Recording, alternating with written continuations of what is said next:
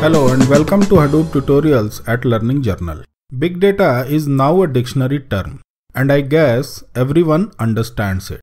However, if you ask Google, they'll give you following answer. One thing is clear with Google response that it is a large data set. But the question is how much large? How big is the big data? Do you call 100 GB data set a big data? Or it should be in terabytes or petabytes to be called a big data? This confusion existed for some time until people agreed to an acceptable definition. Gartner gives the most widely accepted definition of big data. If you quickly analyze the definition, you will see three characteristics: volume, velocity, and variety. Some people call it 3 V's of big data. So, coming back to our question, do we call 100 GB dataset a big data? In this case, we already know that volume is 100 GB. That doesn't appear to be too big. To call it big data, we may need to get details of other 2 V's, velocity and variety. If we realize that we are getting data at the rate of 100 GB per minute and there is a need to store or process it at the same speed, I will want to call it big data. You may ask me why. Why would you call it big data? I am still not clear on that part. Okay, let's look at the other parts of the definition. If you don't have a clear, cost-effective solution for the problem created by a combination of 3 V's and you need to innovate to solve that problem, believe me, you have a big data problem. So, big data is a problem characterized by 3 V's. To address these issues in a cost-effective way, you require innovative thinking and use of innovative tools and techniques. If your question fits into this definition, you have a big data problem. This big data problem started more than a decade ago. People may debate on this, but I believe that it began with the growth and popularity of World Wide Web. The search engine companies like Google and Yahoo were first to recognize it. But soon many internet-scale companies like Amazon and Facebook started realizing the problem. They were in the first row because they had to deal with the internet scale of volume, velocity, and variety. In today's world, the data has become synonymous to oil. Organizations are running on data. Every business has begun to depend on data to derive insights and use them in decision making. Now they are moving into next level and started using data for automating systems, processes, and even decision making. So if you haven't already started learning and becoming comfortable with a whole new fleet of tools and technologies to deal with the big data problem, you are losing opportunities just like those organizations that are still not realizing big data problem. Hadoop is one of the toolset that enables us to deal with big data. But Hadoop is not the only one. Many innovations are happening all over, and you will find specialized tools for specific problems. But Hadoop is one of the most successful and widely adopted tools in this space. As I said, search engine companies were first to realize the big data problem, and Google was the first to solve the puzzle.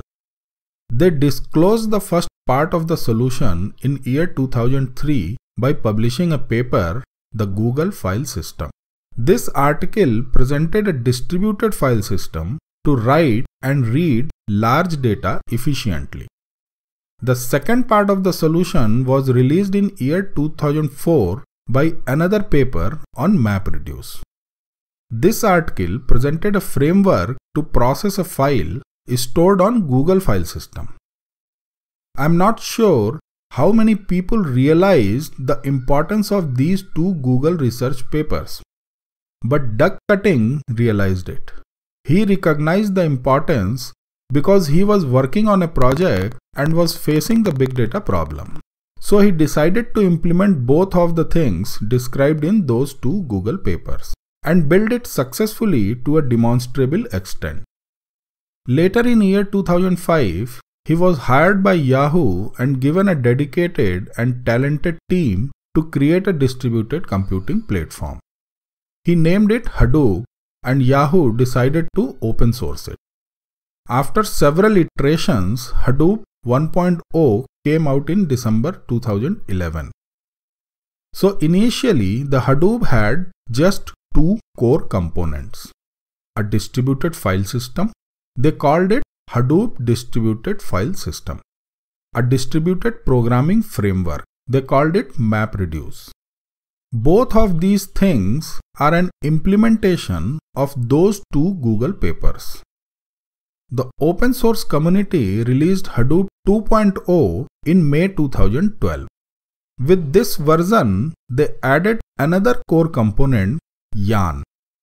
As we stand today, Hadoop 3.0 Alpha 2 is out in January 2017. However, there is no new core component introduced in this release. In upcoming videos, we will learn about these three main parts. We will cover Hadoop 2.x and relevant features introduced in Hadoop 3.x.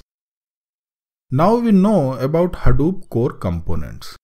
But in today's world, when people refer Hadoop, they don't just mean these three key elements. They refer a set of tools that works on top of Hadoop core or around Hadoop core. We call it Hadoop ecosystem. There is no precise definition of what comes under Hadoop ecosystem and what stands outside. But without going into that debate, I just want to list some names that are widely considered to be part of Hadoop ecosystem.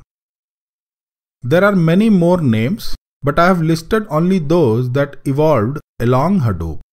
This list is to give you an indication of Hadoop ecosystem, but you don't need to learn all of them. Many of them couldn't win a good adoption. Hive, Spark, and Kafka are the three most widely adopted components from this list.